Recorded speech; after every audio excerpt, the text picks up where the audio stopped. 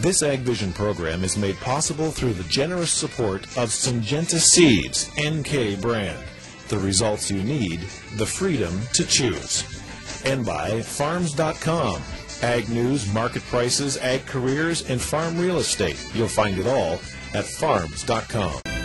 Well, I attended a conference recently that was focused on the factors which prevent profitability on the farm. I expected to hear discussions about marketing structures and government policies.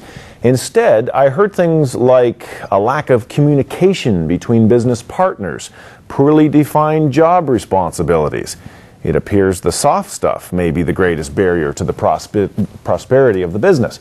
Today, the Top Manager team addresses one such issue. Pita Alexander puts it this way: it's temper that gets most of us into trouble, and pride that keeps us there.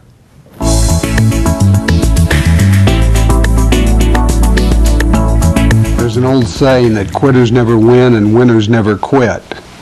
But there's also a difference between persevering and just plain being bullheaded. A lot of really stubborn people aren't achievers as much as they are simply unwilling to ever admit they're wrong. Anyone who keeps doing the same thing just because that's the way it's always been done is always going to be 2 steps behind the leaders.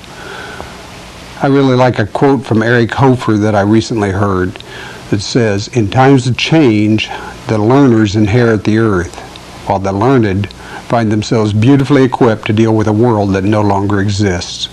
It's hard to admit the need for change, and suggests, because it suggests that sometimes you were wrong in the first place, and so it's a challenge. The heritage of the independent farmer across Canada is to be independent, to do things on your own, to work in isolation, and to stoically hunker down in the bad times.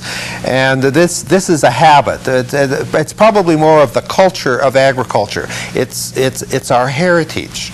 And so again, it requires some out-of-the-box thinking to change our habits, and that's not an easy thing to do.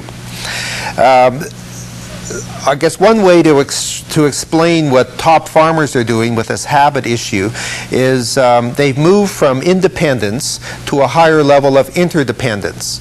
And to do that, you have to be willing to share with other people, share with your peers, understand where your weaknesses are, and go to others for help, such as your banker or consultants or a peer group or a board of directors. And this is one of the ways to break out of the habits, is to have the courage to seek help and move to this mode of interdependence, because it's a complicated world.